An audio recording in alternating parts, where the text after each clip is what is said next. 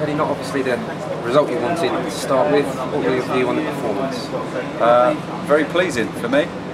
Everybody sees different things in different games. We could all, you know, I don't know how many people there was here today, but there would probably be a lot of different explanations.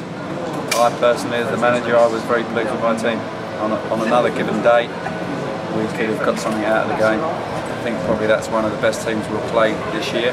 I don't know that for definite. It's early days from my point of view, but you know, they were a decent outfit, and you know, they've made it very tough for us once they got a goal in front as well.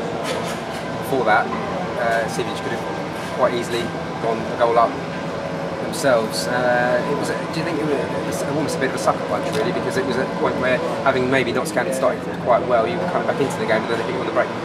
Yeah, the game was full of chances. You've got to take your chances at this level, at any level.